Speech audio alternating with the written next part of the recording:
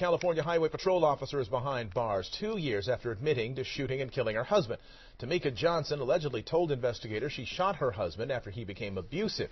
But today, the district attorney charged her with murder.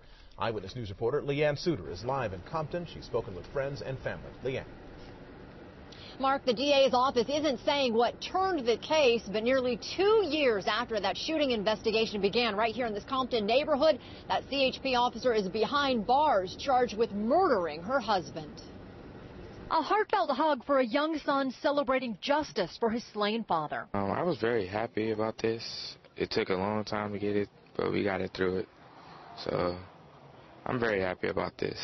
32-year-old Marcus Lemons was shot and killed by his wife Tomiekia Johnson, a CHP officer, in February of 2009. Almost 2 years after the deadly shooting in the couple's car, Johnson has been arrested and charged with murder. I think that justice is now going to be served. Investigators say Johnson shot her husband in the head in their car, then drove to her parents' home in Compton before calling police.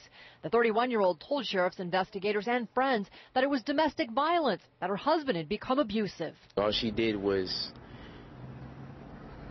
protect herself, if anything, if anything, all she did was protect herself. Friends of the victim say he was never a violent man. Stories I heard of what she was doing during their marriage, I was kind of concerned, but he said he was all right with it.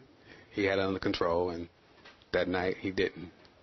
So I feel pretty good about her being arrested. The CHP released a statement saying, quote, "These are serious allegations and are being treated accordingly by CHP management. The department will not tolerate actions by any of its employees who violate the public trust and bring discredit to the organization."